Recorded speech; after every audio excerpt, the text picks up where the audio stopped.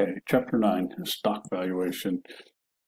Okay, so hopefully this is pretty much a review from previous classes, 3301, investments, so forth. So, key concepts and skills, understand how stock prices depend on the future dividends and dividend growth. So, be able to compute stock prices using the dividend growth model. This is also the constant growth model. Hopefully you've seen it before. It's also referred to as the Gordon growth model. Understand valuation comparables. So we use things like PE ratios to do comparables and calculate prices based on comparables. They understand the basics of the stock market. So, chapter outline, present value of common stocks, the estimates of parameters in the dividend discount model, comparables, value in stocks using free cash flows, and in stock markets. So, present value of common stocks. So, the value of any asset is the present value of its expected future cash flows. So, when we in the previous chapter with bonds, we had certain cash flows. So we know exactly what those cash flows are going to be and when they occur. That's not necessarily the case with a stock. So we estimate what those are going to be. So stock ownership produces cash flows from dividends and capital gains. So and then we're going to evaluation of different types of stocks. We'll have zero growth. The most common zero growth example is preferred stock. There are some different types of debt in Europe that would also be valued similarly, but that's a different topic for a different course. So constant growth, and then differential or non-constant growth. So zero growth example. So you assume the dividends are going to remain at the same level forever, which is the case with a preferred stock. So you have D1 is equal to D2, D3, and so on forever. Since the future cash flows are constant, the value of a zero growth stock is the present value of a perpetuity.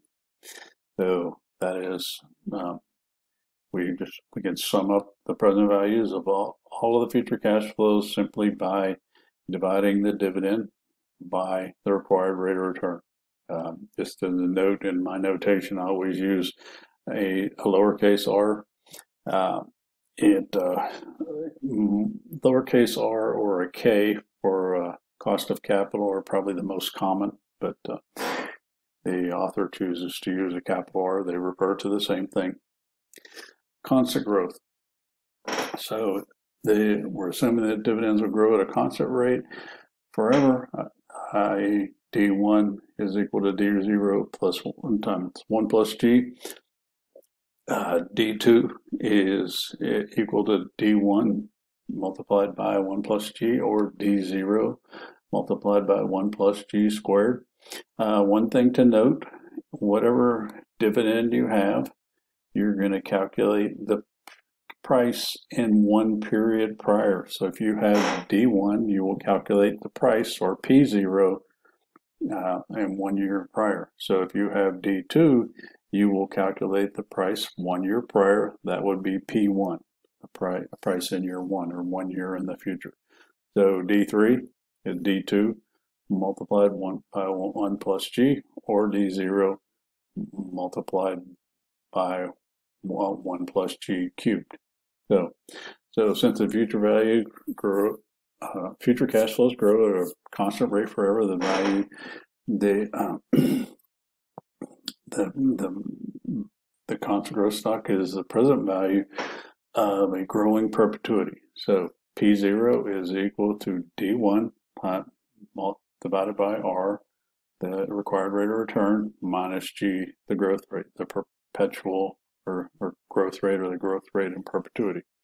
Now we have D1 here and P0 here. If we had D2 here, we would have P1 here. So one price 1 year in the future. Constant growth example. So we have Big D Incorporated just paid a dividend of 50 cents. So this is important with regard to, if I can get a pen here, there we go. So just paid. That tells you that this is D0. Okay. So in order to calculate this price, we've got to we've got to have D1. So this is right here. This is our G, and then our R is 15%. So P0 is equal to D1 divided by R minus G. It's also equal to D0 times 1 plus G divided by R minus G. So the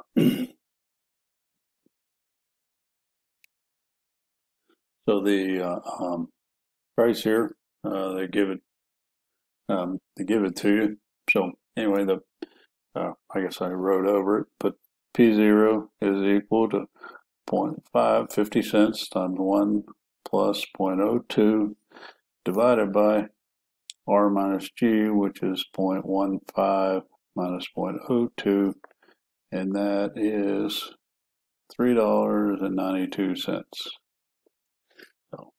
So if you're if the problem says expects to pay,